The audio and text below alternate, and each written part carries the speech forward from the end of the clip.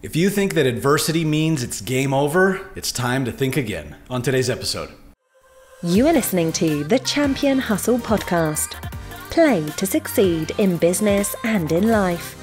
Featuring Levi Hunsaker and Ryan Black. Hello and welcome to the Champion Hustle podcast. This is episode number 43. My name is Ryan Black. And my name is Levi Hunsaker. Levi, good morning. Good morning, Ryan. I'm excited. Today we have a special guest joining us.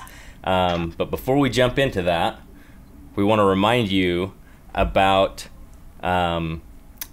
this event that we have coming up in May about really learning how to make profits again in your business, to level that up, to learn tips and tricks from 6, 7, 8-figure earners on how they run their business and how they have kept their business profitable through this last year and what it's going to look like going forward into 2021. So you want to make sure that you go to championhustle.com/summit to get access. And we have a special gift for you with that. If you join us live at the event, you actually get to do it for free. You get access to the videos for free for the first 24 hours. And after that, then you got to figure out how you're going to continue to get access for them. But there'll be more details to come, but head over to championhustle.com/summit and you can join us live during this 4-day event in May. Yes. Oh, it's going to be an awesome one. Now, today, as you guys know, on some episodes, sometimes we have special guests with us. And today we are fortunate enough to have a very special guest with us. Now, normally we do a nice intro. We talk about who they are and what they've done and how they've helped us, and that's why they've, qualified to be with us on the show. Today, we're going to throw that all out the window. It's going down. Why? Because today's guest is somebody who is, how would we say, unconventional.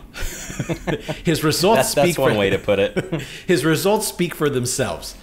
All I got to say, I'm going to say is, I have trained and coached with this man twice, and both times I did that, the sales in my businesses, 2 different businesses, doubled thanks to working with this guy. He's incredible. I'm not going to give him more of an intro than that. Levi, it is our pleasure to welcome on the show today, Mr. Woody Woodward. Woody, awesome to have you here with us. Ryan, Levi, so great to be here, my friends. Thank you so much. And I like the introduction. I like it just plain and simple. Let's just get down to brass tacks. Let's make this thing happen. So I just want to hit you with a question right off the bat, okay? Your story, your history is very interesting. In a nutshell, you went from millions to bankrupt to millions again. So way up here to as low as you can go to way up again. That journey for most people would be a game over. It would be devastating. That is some adversity. How did you come out of that? In going through that journey, talk to us about that. How did you overcome such an emotional, traumatic journey of top of the world to what some people would consider, I'm done. I'm done to going back on top again?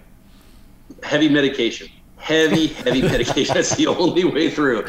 No, man, I like going to the hard stuff first. All right, so it boils down to this is, dropped out of high school at 16, was a millionaire at 26, broke at 27. Then I made it back in my 30s, and in the whole 2008, the housing market crash is when I lost it all again the second time.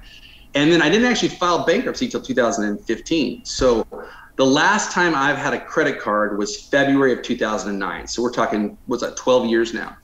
And it destroyed me. When the housing market crashed in California, I had leveraged myself. I had money saved up, but I had leveraged myself. We had done this movie, and we got wiped out. And then it took me a long time to admit that I had lost.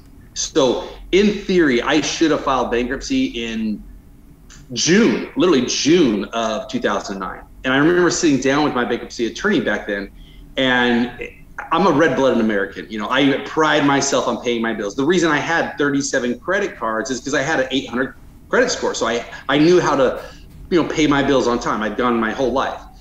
And so I emotionally could not file. Like, I literally had filled out the paperwork. I gave her the check to start the proceedings, and I went back in an hour later and pulled the check, and I could do it. So I ruined myself for 6 more years. And when I say I ruined myself, I lived in my own head. I lived in this a stigma that, you know, a red-blooded American man, especially a white man, has got to pay his bills, and all these stories I heard growing up. Like my grandma or my mother would always tell me the story of my grandfather during the Great Depression, that his proudest moment was he never had to step foot in a bread line. That was his proudest moment of his entire life. So all that psychology kept me from filing bankruptcy. Now here's the interesting thing. So I didn't use any debt from 2009 to 2015. The only reason I actually finally filed was, and I was paying my $30 a month on my $100,000 debt credit card, you know, trying to keep it alive. Like, I'm going to come back. And the only reason why I filed was I was being arrested for not showing up to a court appointment, where the judge, so if you've never missed your bills, what happens is you first have your first court appointment where the judge says, is this your debt? And I said, yes, it's my debt. Well, when you have 37 credit cards, you quit going to those appointments. Yes, I know I owe the debt, no problem. What happens is the second time they have the right to basically forensically go through your accounts to see if you're lying or not. I didn't show up to that appointment because I didn't know that appointment existed. And when the judge came, or the officer came to my house to arrest me in front of my children, that's where I thought, okay, I need to file bankruptcy because there's no way I'm getting out of this. And the reason I bring up that whole story is when we're in tragedy, when we're stuck in hardship, it's the stupid psychological BS that we were told as our child that holds us there. I would have stayed in that situation for the next 20 years at $30 a month trying to pay off hundreds of thousands of dollars of credit cards. And it wasn't until that massive shift where I'm like, I can't. I went from 2008 making no money until 2015, so a 7-year run of collectively making maybe, I'd say maybe 30 grand, 40 grand a year collectively each year during that time. 2016, when I finished bankruptcy, I did 600,000. 2017, I did $1 million. And what was the difference? It wasn't the debt. I hadn't had the debt. I mean, I hadn't used the debt in 7 years. It was the psychological warfare I was playing in my mind. I was role playing over and over again all the debt and not thinking about how do I go produce more value for people. As soon as the bankruptcy was done, I kicked into gear of producing. Well, I have now paid way more in my taxes back to whatever the debt was that's been wiped free and clear. When I went before the judge said, are these numbers correct? I said, yes. He says, okay. And he stamped it. I'm not exaggerating. My bankruptcy took me less than 3 minutes. My attorney turned to me and said, in 20 years, I've never had this happen. Because I hadn't used debt in 8 years. To this day, I still don't have a credit card. I don't use debt. I pay cash for everything. So the reality of it, long story short, is stop listening to the voices in your head because they're all wrong. Wow. And that's really interesting because, I mean, you were the journey of where you were at in a really good spot. What kind of, you talk about the voices in your head, what kind of conversations, what were you hearing when you were at that slump, right? Because it was, well, I was running a highly successful business or multiple businesses, and now it's over. Was it, hey, I'm a one-trick pony? It was luck, right? Obviously there were lots of conversations going on telling you why you were now, that was it. It was the over. First time I went broke the first time I went broke when I was 27. So I made my first million in the .com bomb of 1999. So we had taken a company through the public proceedings process. I had stock. I was worth over $1 million at 26. I started day trading. I sold my shares to my business partners. The stock market crashed and I went completely broke, but I wasn't in debt. So I had no money left. I had 2 homes. I moved out of them. I rented them out. I moved my parents' basement. I was destitute, but I still had assets I could play with. The second time was the hardest time. And the first time, you're right, I felt like a one-trick pony. I was 27 years old. I'm like, I got lucky. Then I got into real estate investing, and that took us to California. We had a mortgage and real estate firm in 7 states. We're doing $100 million. We did over $100 million in real estate transactions. And so then I was high on myself. Like, I'm like, I've made this. I've got the house, the cars, I've got it all. And when the housing market crashed, I was smart enough to get out of the real estate market in 2005 because it looked just like the stock bubble. I'm like, I'm out in 2005. But at '08, I had put all my money into what I was doing now, which is consulting and coaching and writing books. So I've written 42 books. I've done 3 movies. And the movie The Secret had just come out. So we put $1 million into a movie we had done in the same type of format, interviewing high net individuals, incredible entrepreneurs. And we launched that April 22nd of 2008. So right when it crashed, and all the chips fell, and I was able to stay afloat for 3 more years to about 2011. But by then the cars got repossessed, the house got repossessed. And during that time, I knew I wasn't a one-trick pony anymore. Like, I knew that I had some ability. This is when I came up with what I call the 5 currencies. You have mental currency, emotional currency, physical currency, spiritual currency, and financial currency. So in that moment, I didn't have financial currency, but I still had mental currency, emotional, spiritual, and physical. So what I would do with my boys at the time, they were young boys, is we'd go to the beach every Friday. I'd find $5, I'd save up, get $5. We'd eat a pizza at Little Caesars on the way home. That was dinner and the beach. So it was basically the entire day was $5. For Christmas, my mom gave us an iPad. That's right when iPads first came out. I hawked the iPad and I bought season passes to Disney. So even though we were broke, we still had season passes to Disney because it was a way I could entertain my kids for free. So if you start to realize your other currencies, if you're feeling threatened right now, you may not have financial currency, but you still have mental currency, emotional, spiritual, and physical currency, which is how all currency is made. And the definition of currency is exchange. So right now with Levi and Ryan, what you guys do, you are creating a mental currency. Right now, the topic we're talking about is an emotional currency for people. It's also a physical currency. So you're exchanging these currencies to people to have them go to the championhustle website.com so that they can learn how to get out of the hole that they're in, which will produce a financial currency for them and for you. So if we understand that you don't need money to make money, all you need is currency, then the faster you exchange those currencies, the faster you get results.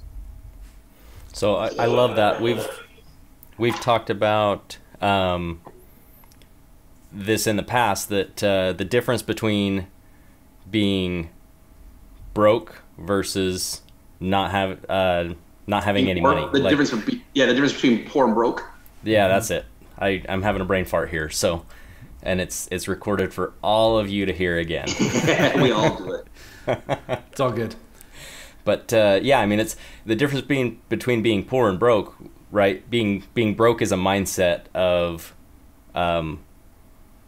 almost being broken, right? Where your spirit is broken, and you don't have, I guess, the mental currency or the emotional currency to pick yourself back up and get going again. Where being poor is just, hey, it's your current state. Yeah. One thing that I love, that Woody, that you said to me years and years ago, is that, I could lose everything tomorrow. I could lose my house and my car and my business, everything that I own, all my assets, and be standing on the street wearing a scrap of cloth or being naked, nothing, right? Be wearing a garbage bag, and I'd be fine, because tomorrow I would rebuild. Why? Because even though I have even in that scenario, I have zero financial currency, I still have my experience, my knowledge, my relationships, my contacts. I wouldn't even have a cell phone, but I know people's phone numbers, so I can go borrow somebody's cell phone to start making some calls, to start Absolutely. rebuilding. And that really stuck with me, because basically what you were talking about are these currencies. Is you've got all these, while your dollars financial bank account may be empty in that scenario, you still have these massive bank accounts with mental, emotional, physical, spiritual deposits in them, with a massive network of friends and contacts and relationships. That means it doesn't matter what the bank account is. And that's what people need to understand. Money by itself, just money inherently by itself, doesn't make more money. So if I have $1 million cash on the table, it will not duplicate overnight. I can pour water on it. I can do prayers on it. It's not going to do anything. You actually have to apply a mental currency to it. Where do I put that money? Or if it's a physical currency, okay, who do I need to reach out to? Who do I need to talk to? a spiritual currency of how do I emotionally handle this without losing it or getting materialistic around it or thinking that I'm something because I have it. So to me, of all the 5 currencies, the financial is the least important. Yeah. Yeah, I would agree, absolutely. Now, you kind of alluded to it, but let's dive a little bit deeper into, let's talk about BS. I love BS. Tell us about BS from your perspective. I know that you've written at least one book about it. I know that I've read. Yeah, so here's my favorite story about where I discovered BS. I was 11 years old. I have this beautiful Tom Sawyer lie I'm telling my mom, and I'm following her around the house, and she's just getting madder and madder because I did something wrong at school. And she finally just yells at me. She says, "That's BS." And I'm 11 years old. I'm like, I don't know what BS means. So I said, what's that mean? And her face just goes ghost white. And she goes, "It's your belief system. Now go to your room." So all the way through high school, I thought BS was my belief system. And I now just believe it is belief system because it is your BS. Whatever your BS is, it is the way you think. And so you have to learn to challenge that. One of my favorite stories is of Bain Capital. If you're not familiar with Bain Capital, they're the ones who invested $100 million into Staples. They're the ones who turned around Domino's. They're a U.S. investment firm. And a technique that they have is when they're about ready to throw down a ton of money into a company, they'll bring in all the executives, they'll put the business plan on the table, and they'll say one word: challenge. Let's challenge it. And what that means is no matter if you're the CEO of the company or the janitor, doesn't matter, all egos are aside, let's tear this business apart for the sole purpose of making it better. Because a lot of times when we are the CEO of our life and the CEO of our companies, we think that we're so smart and we've got it all figured out. But if you say challenge it, what you're saying is, okay, I will be humble enough to take my identity out of this course that I'm on and listen to anyone who has anything to say so that we can make it better. And so what I do now, whenever the BS is, I just say challenge it. So I'll go to my friends, I'll go to anybody I know, even though I've got something I believe is just the best thing since sliced bread, I'll say challenge it, let's make it better. And in that process, every time, and I mean 100% of the time, we have found something better. Yeah, it's always awesome to go in and not assume, because you know what happens when we assume, right? Yeah. But really ask questions and figure out, hey, is this the only way? Is this the most effective way? Is this the most efficient way to actually do something? And a lot of times when you are willing to challenge that, something even better comes along out of that. Here's a funny story. So where I'm standing in right here is in one of my businesses. So I own a jewelry company, a little side hustle we started during COVID. And I have these employees who come in and we package up the product and we ship it out. So I taught them the challenge thing. It's okay, guys, I want you to challenge this. We have a ton of orders that got to get out. Here's the way I normally do it. You show me a faster, better way, and we'll go with that. So the ironic thing is they showed me a faster, better way, which means they actually worked less hours and I ended up having to pay them less for the day. So it worked out financially for me anyways. Sweet. But it was freaking awesome. And now we will always do that. And now I'll save a little bit of money on the side and then I'll buy them something as a bonus. But it's one of those things where I'm the owner. I think I've got it down right. I think I'm the smartest one in the room. No. The person doing the work usually has a better idea. Yeah. And really the underlying principle there is, I think, humility and coachability, right?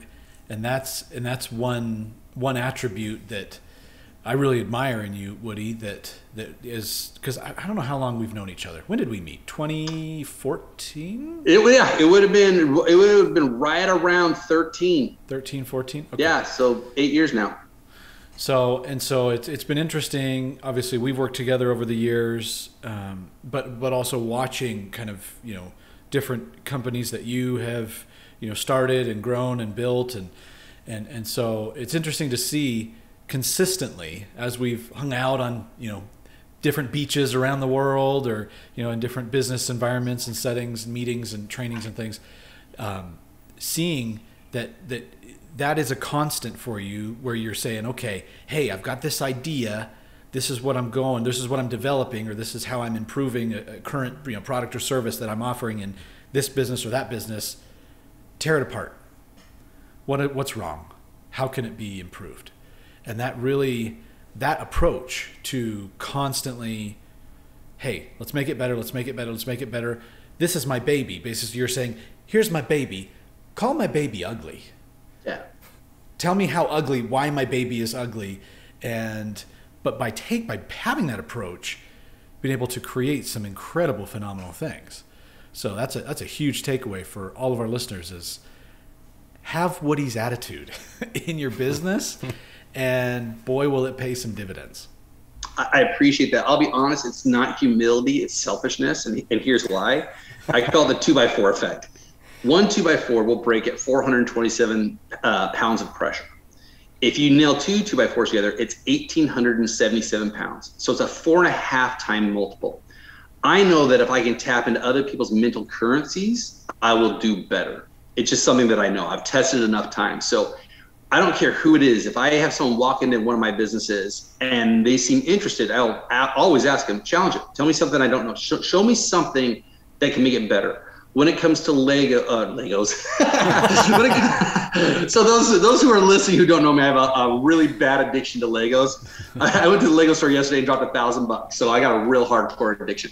Logos, like if it comes to logos, I will say, okay, I like this logo. I'm all in on this logo. What do you guys think? My last book that I wrote, Drive Sells. This is my baby. This is something I literally have made millions of dollars with. I have worked with top celebrities, top athletes, the United Nations. This is something I've done for 15 years. But when I wrote the book, I literally posted online. I said, okay, guys, challenge it. Here's the logo. What do you guys, and we literally, hundreds of people tore it apart to make it better. And now I think it's so much better than what I originally came up with because mental capital. Other people gave their insight and it was so much better than one person could do. Yeah. So the bottom line is don't be humble, be selfish. Yeah, be selfish. Screw humility. Words of wisdom. Never do any rich. Yeah, be selfish. Oh, that's classic. So back in your story where you were talking about how you got back on your feet, like you let go of the mental BS surrounding filing for bankruptcy. But I don't know if that's like the point where things actually started to change.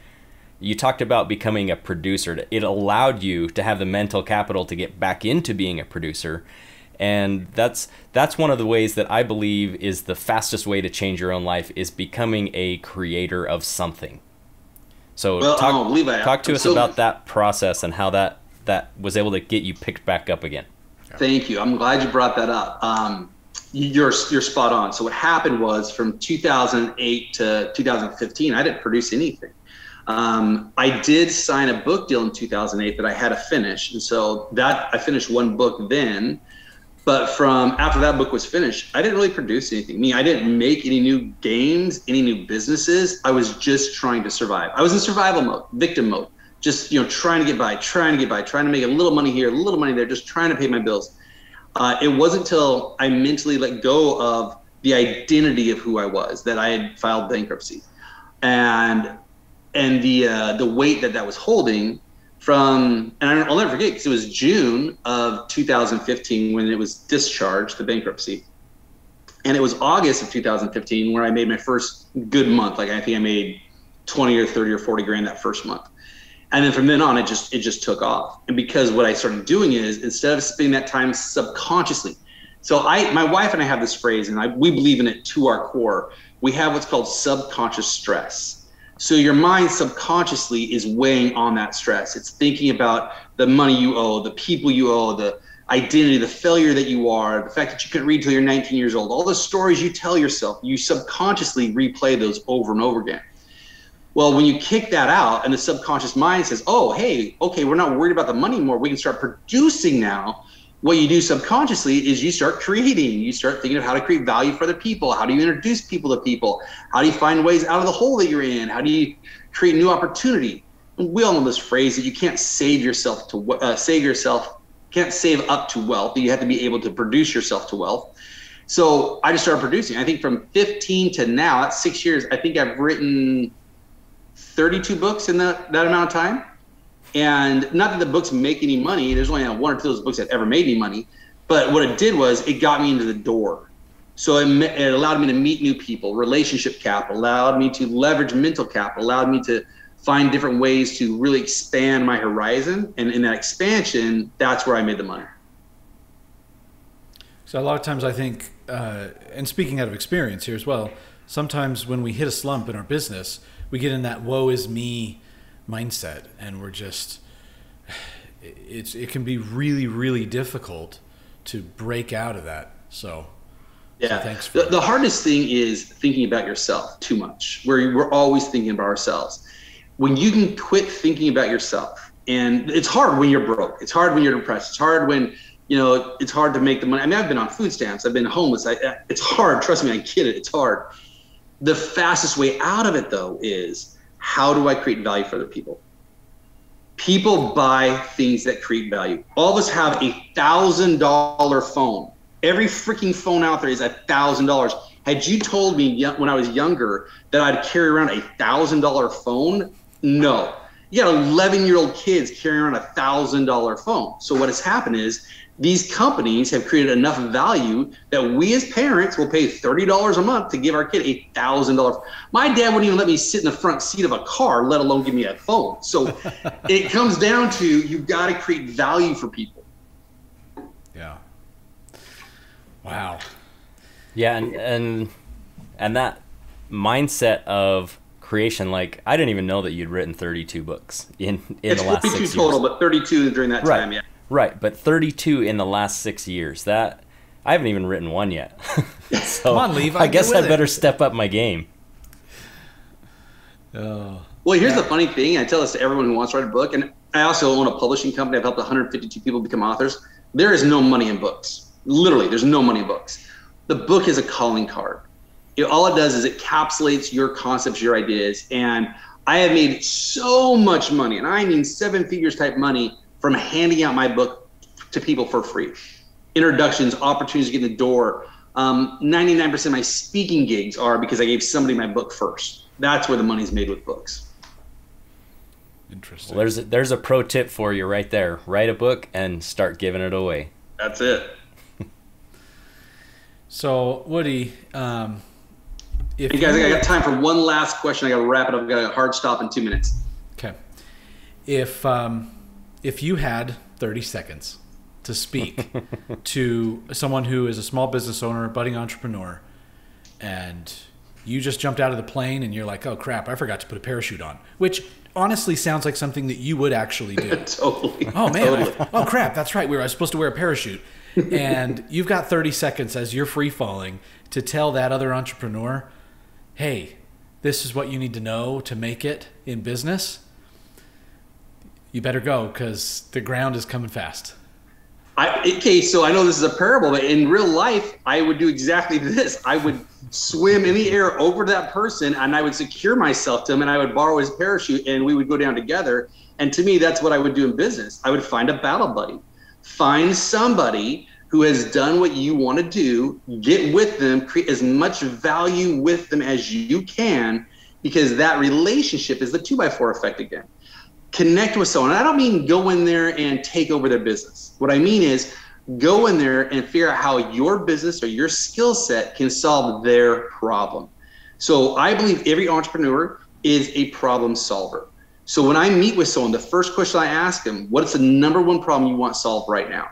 Because if I can help them solve that problem, we have a relationship, we have a connection.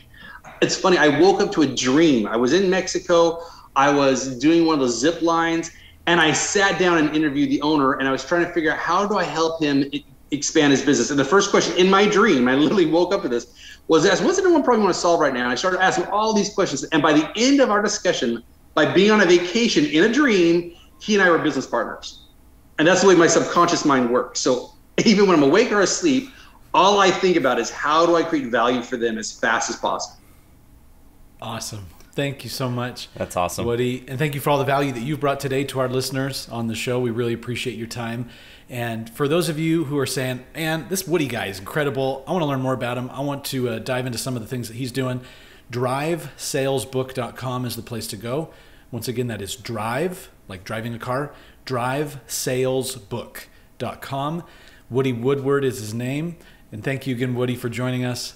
We look forward to seeing you in person again very soon. Thank you, guys. Appreciate your time. Absolutely. Thanks, Woody.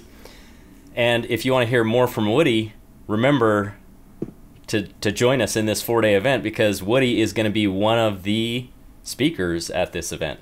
Yes. So you can get connected with him at his book, drivesalesbook.com, and also at championhustle.com/summit, and join us for 4 days full of awesome training on how to level up your business. And then come back next week, and we're going to be covering what doesn't kill you makes you stronger. Love it. We'll see you then. Have a great week, guys. Have a great week, everybody. Bye-bye. Thank you for joining us on this episode of the Champion Hustle podcast. For more great content and to join our online community, visit us at championhustle.com.